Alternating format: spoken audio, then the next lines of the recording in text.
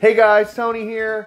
Again, about halfway through with our 20 game review of every game on the Super NES Classic Edition coming out September 29th, 28th, okay, depending on when you're going to go wait for it. Go wait in line, okay? So I hope you guys get one. I'm excited to do that for the channel. And I haven't done it in a long time, guys. So it's going to be an insane line. It'll be just insane to be there. So today we are going to be talking about Super Mario World 2 Yoshi's Island. Okay, a lot of fans just call it Yoshi's Island, but it's actually a sequel to Super Mario World 2. And this game, I like it. It just, the baby Mario thing is just a little annoying, but it's still a really good game. Really fun game. I played it growing up. So guys, what I'll do is I'll share, is this worthy to be on the Super NES Classic Edition? I'll give my thoughts on it, some of my childhood memories, and that's it. Guys, subscribe to me if you have not. That's going to put you in the running for Super NES Classic Edition. All you gotta do is subscribe to me. That's it. So guys, let's see how Yoshi's Island on the Super Nintendo is. So thanks for watching, guys. Let's check it out.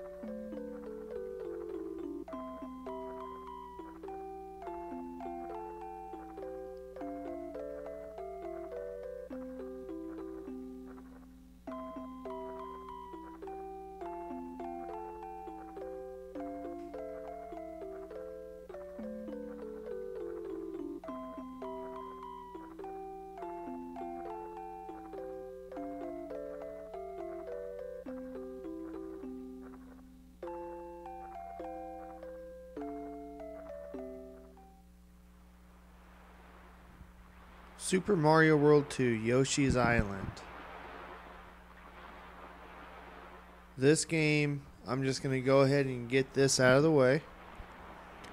The graphics are awesome. Oh my gosh. You guys have no idea how mind-blowing this was back in the day. They're gorgeous. They stand the test of time, in my opinion. Oh man.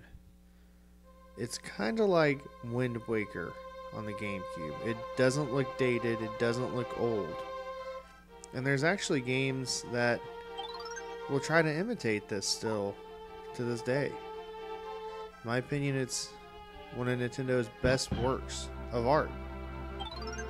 And this was a later release towards the end of the Super NES and its lifespan, so they knew the ins and the outs, the strengths and weaknesses of the Super Nintendo, and this game pushed the hardware limits. It's so gorgeous, so gorgeous. The soundtrack is amazing, and yeah, they do use the Super FX chip. I gotta say that too. So that's gonna give it the extra boost in memory. It's going to give it that better soundtrack and also better graphics. So they did use that. Alright, so that's why it's so impressive. But still, you're running off a Super NES system. Now let's just talk about my memories, get those out of the way. I don't have a whole lot as a kid. My buddy Dwight actually introduced this game to me. I was kind of a Super Mario World snob, if you will. That was like, man, that's the best Mario game of all time. Well, I still say that, but But yeah, we'll get to that game, and I can't wait. Ooh, looking forward to it. And I did play it a lot as a kid. I did beat it. It's easy. It does get challenging later in the other stages, so there is progression. And I do like that early on you get to learn the ropes of the game. You get, you know, it has a very, very short tutorial. And that's perfect. Very, you know, perfect for this type of game. Now let's just go ahead and talk about gameplay and what I like too. So the gameplay, you are Yoshi. You're actually playing as all the Yoshis, the traditional green Yoshi. And your job is you want to get Mario to Luigi and you want to take care of Mario. If Mario gets hit, if you get hit rather, you lose baby Mario, and he's super, super annoying, going, hey, hey, hey, hey. I hate that crap. And you have like a time limit to get him before one of Bowser's minions comes and grabs him. That's the objective of the game. You got to keep baby Mario safe and get through the levels. I also like the egg mechanic, and that you can aim your eggs and shoot your enemies that way. That's pretty cool. That was new from Super Mario World 1 as Yoshi.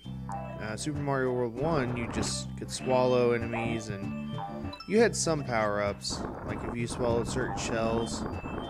Like if you had a red shell, it'd be fireballs. If you had a blue shell, you could fly, that kind of thing.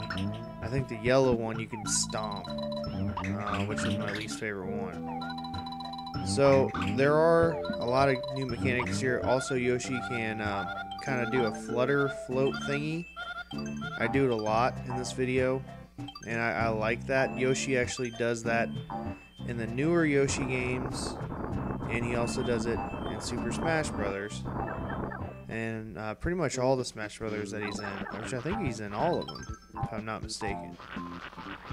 And I also like that you can do the pound. I don't use it as much in this video, but you can pound on your enemies. You can also just jump on enemies too.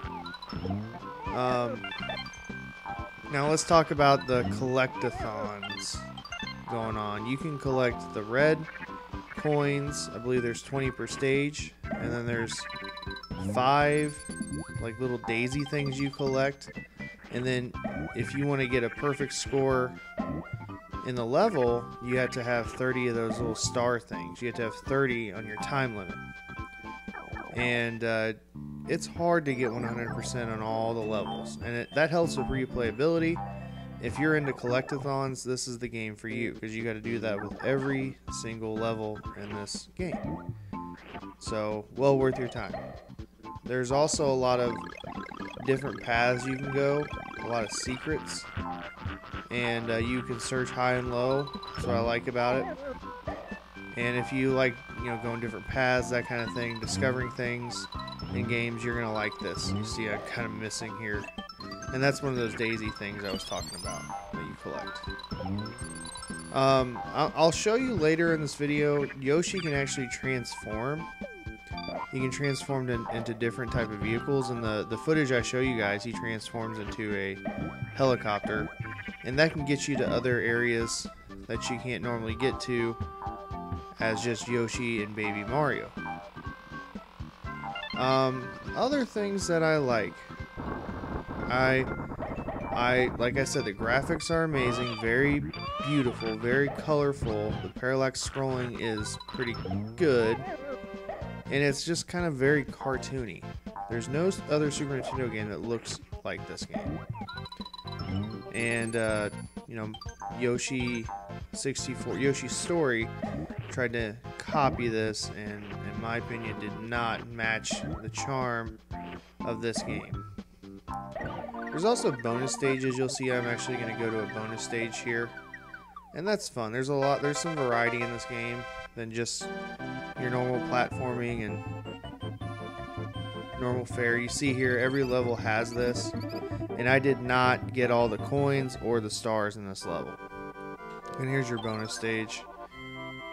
And it's kind of like Mario 3, Super Mario World, those little bonus stages. Super Mario World or Super Mario Brothers 2 had a bonus stage too, so it's kind of keeping in the same vein as that.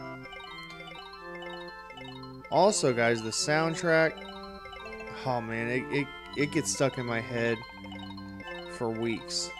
This is probably gonna be stuck in my head for a month. I'm just gonna be honest. Even after playing all these other games, this game has awesome music. It's different, and that's what I like about it. Now there's tons of different kinds of levels. There's castle levels, there's normal levels here.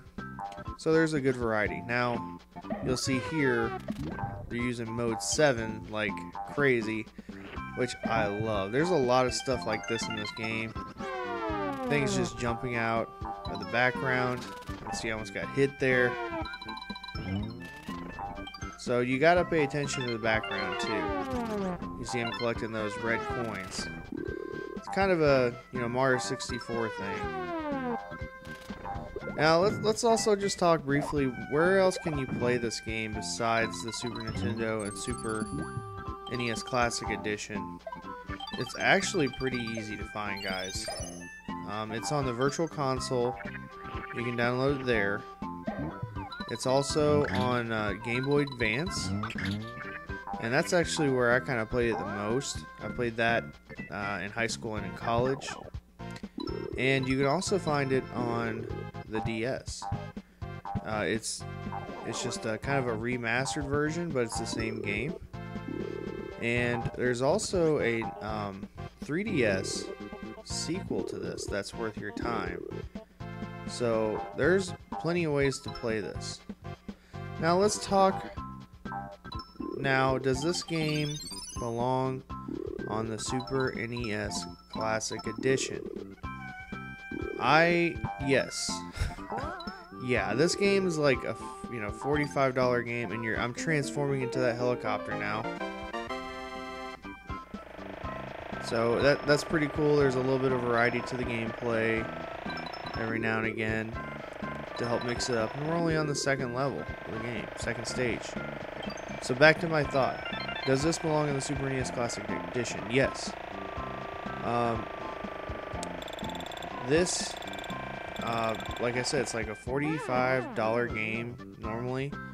So that value alone is well worth your time to play it on the Super NES Classic Edition, along with like Earthbound and Final Fantasy 3 and Zelda, all those kind of pricey games that you would have to buy individually. It's just going to cost you an arm and a leg.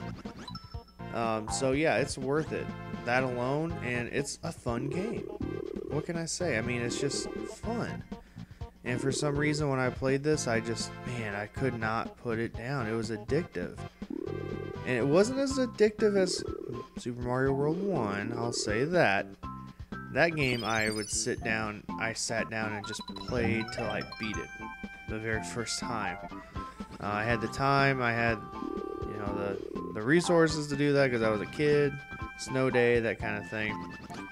So yes, I recommend that you play this, and it is a great choice by Nintendo on the Super NES Classic Edition. And I sound like a broken record with that, with the majority of these games, but it's the truth.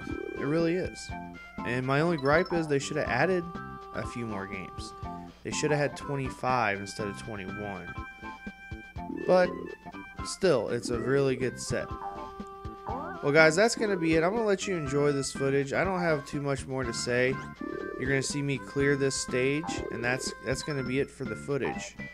I hope you guys have been enjoying this series. Subscribe if you have not already. That's going to put you in the running for a Super NES Classic Edition on my channel, a giveaway that I'm doing. Enjoy this footage, guys, and have a great rest of your day.